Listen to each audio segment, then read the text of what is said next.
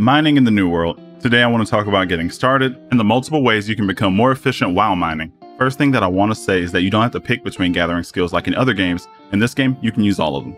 Mining is used to mine not only ore, but stone, gems, oil, and alchemy stones, and will also help when completing project board quests. And to get started, you just need to craft your first gathering tool. All you need is flint, wood, and a campfire to craft your first pick. Flint is found on the ground, and if you don't already have a tool, you can get wood from bushes. After you get your first pick and start mining, you'll see that you can level up that skill. So a few things come with leveling up your mining. Mining speed, the ability to track ore, and mine other types of ore. There's no quick way to leveling it up, but something to note is that there's more lower level ore. So mining speed is, well, mining speed. But leveling up isn't the only way to increase it. Mining speed can be increased through 3 ways: territory standing, leveling up your skill, and getting a better pickaxe. Territory standing is a permanent buff to you while you're in the zone. You level this up by doing pretty much anything in the zone. Gathering speed is one of the better options that you can pick, but I would never put it above storage space, which will be my main focus while leveling. I will be picking things that will be the most impactful after hitting max level. The gear score of your tool is tied to your mining speed, and you'll get the biggest jump in efficiency from upgrading to a higher level metal. There are 5 tiers of metal that you can craft your pickaxe out of: flint, iron, steel, star metal, and orichalcum. The metal pickaxes will take 2 coarse leather, 3 timber, and 12 to 15 of whichever metal you choose to use. Tracking grants you the ability to see certain nodes of ore on your compass at the top of your screen.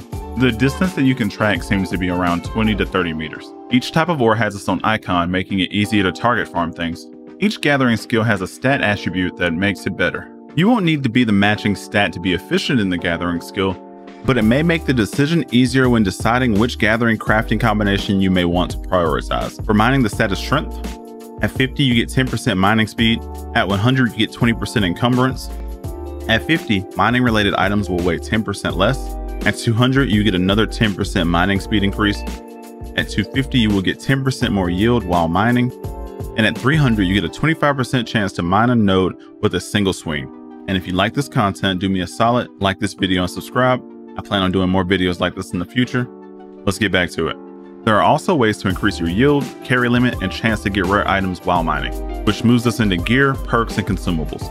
Mining luck, mining yield, and prospector's discipline are the main pickaxe perks to look out for. There's also durable and azoth extraction, which I didn't get much value from. On armor, there's only perks for varying degrees of luck. Luck is a stat that increases the chance you have to obtain items like Fey Iron. All of these can be guaranteed to be crafted on your gear with use of the correct charm.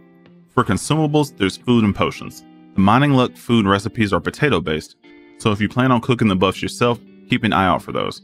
And potions can be used to increase carry limit or yield. There are sets of mining equipment that drop with guaranteed perks on them. They are easy to identify, they all have mining in their name. The last thing that can increase your luck is furniture, which is a neat concept. They are called mining trophies. They go in your house and you can make them with the furnishing skill.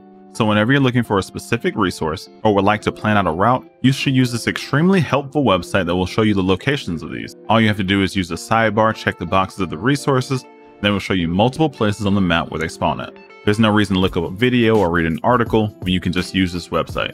Also, I suggest you leveling up your gathering skill on the side while leveling, because if your character level is too far ahead of your gathering skill, you can run into an issue of going into a new zone and not being able to gather anything. And the only way to fix this will be backtracking. This is everything you need to know to get started mining. Let me know if you have any questions.